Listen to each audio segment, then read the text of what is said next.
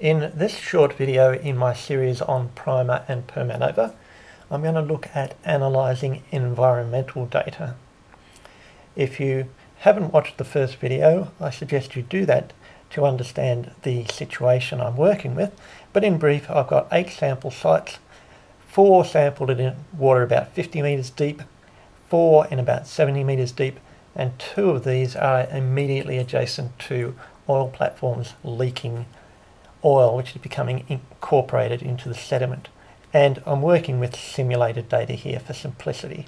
And I have a set of environmental and biological variables measured on each of these samples. So I've imported the environmental data into Primer: depth, sediment particle size, nutrient concentration and hydrocarbon concentration. Doing the draftsman plot indicated that I needed to log transform hydrocarbons, so I've done that. And then, as is usual with environmental data, I've normalized the data. And then finally, I've calculated the resemblance matrix using the Euclidean distance similarity measure. Now, one of the routine things to do with environmental data in order to visualize the patterns of relationships is principal components analysis. So analyze, PCA, and then OK. And I'll just go back to the text results here.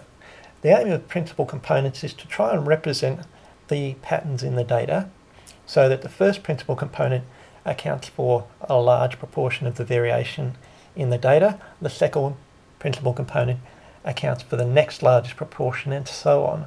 So you can see the first principal component here accounts for about 77% of the variation in the samples, or in the sample space. And the second accounts for another 18%. So together those two account for 95% of the variation in the data. And that means that the principal component plot is giving us a very good idea of what the relationships among the samples are.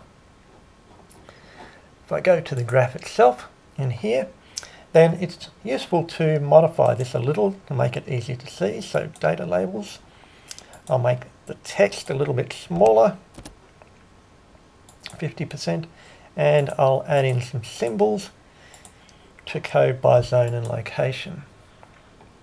Probably made the text a little bit too small.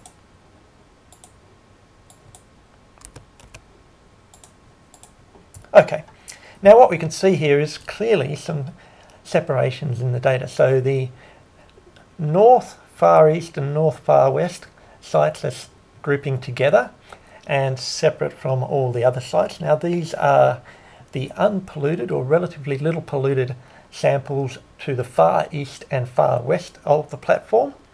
The polluted samples are down here, and both east and west are grouping fairly closely together. And all of these are the northern samples. The southern samples in the deeper water are all over here, and again they're grouping separately. The east and west, which are directly to the south of the platform, are here, and the far east and far west, which are out to the far east and far west of the platform, are over here. So we're getting 4 distinct groupings with the possibility of some other groupings as well. So here, far east, far east, far east are all close together, and the far west are slightly separated from those. And I think you can see that pattern elsewhere as well. But the predominant pattern is north versus south, and impact samples, which are in pink and red, separating out from the control samples, which are receiving little pollution. The vectors on here indicate the direction in which those variables are changing. So hydrocarbon is increasing as we go down this way. So these are the samples with high hydrocarbon levels, those with lower ones. And in contrast, in this grouping here, those have a lower hydrocarbon and these have higher. The other variables, sediment, depth and nutrients, are essentially correlated with patterns in depth. So sediment is increasing this way as we get into shallower water. We're getting larger particle sizes. And nutrients increase this way as we get into deeper waters and we get finer particle sizes. So in this particular diagram, we can clearly distinguish depth trends going this way across the diagram with hydrocarbon related trends going this way. Now there are other ways of visualizing this data, other ways of doing ordinations. So if I go to the resemblance matrix and PERMANOVA, there's PCO, principal coordinates. And if I go OK there, essentially this diagram, especially when I modify it a little, is going to look pretty much exactly the same as the PCA. So you can see that there. Because the PCO I've done here is done using a resemblance matrix based on Euclidean distance. The PCA implicitly uses Euclidean distance, so we would expect to get essentially the same results from these two ordinations. Now, when I've got an ordination like this where the vectors are not automatically plotted, I can add those in. So right click again, go to special, and then this doesn't quite, all of this is not going to show up on the screen. But I can go here, worksheet variables, and I can select the worksheet that I want to add in. So I'll use the environmental normalized Pearson's and hit OK. And now I've added in vectors, and the diagrams for the PCO and PCO are essentially similar. Suppose I'm interested in testing whether these groupings of samples are significantly different. The PCA is not a test, it's a representation, a diagram that allows us to interpret the patterns. The test we can do is PERMANOVA, and the first step is actually creating a PERMANOVA design. So I'll do that here. I'll give it a title. It has two factors, and the factors are already specified in the data file. They are zone and location. Zone is north versus south, and location is east to west across the map. So with the resemblance matrix selected, PERMANOVA, run the PERMANOVA, select the appropriate design, and OK. And now let's look at the results. So up the top here we've got a summary of what we've done. We're using Euclidean distance. The design has two factors, and down here's the results.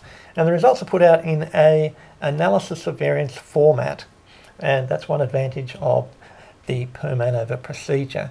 And we can do tests for differences among zones or between zones, among locations, and the interaction.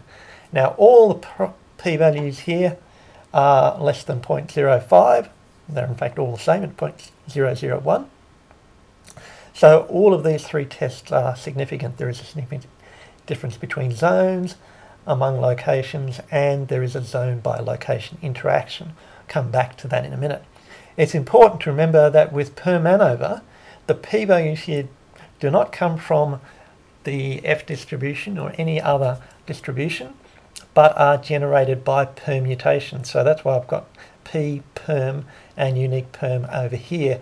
So the program runs around randomly rearranging the labels to determine statistically significant differences. Now what does that interactive term mean? It actually is quite clear on the PCO and the PCA. So if I go to the PCA, if we look here, we can see that the north, far east and far west are quite widely separated from the north, west and east. So there's quite a big difference between the impact samples here that are just next to the platform and the control samples that are taken off to the left and right.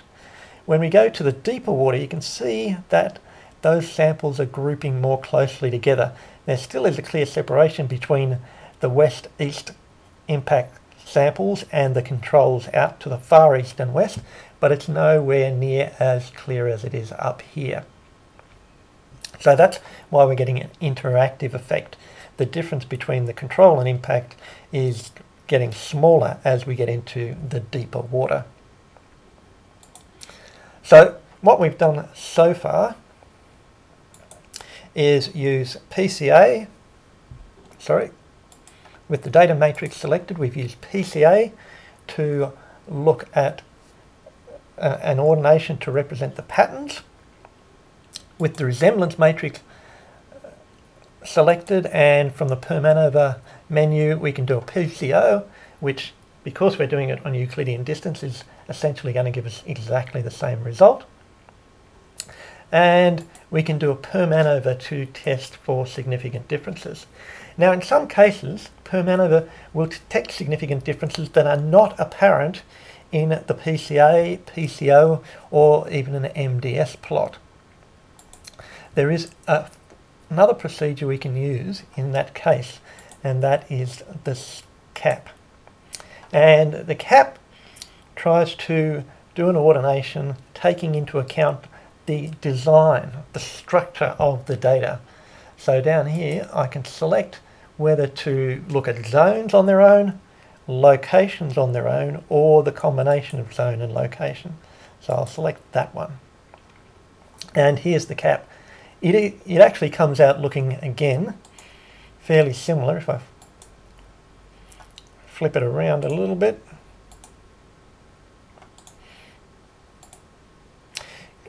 comes around looking fairly similar to the other diagrams, and again, that's not a great surprise. And the pattern that's evident here is very similar to the pattern that's evident in the PCA and PCO.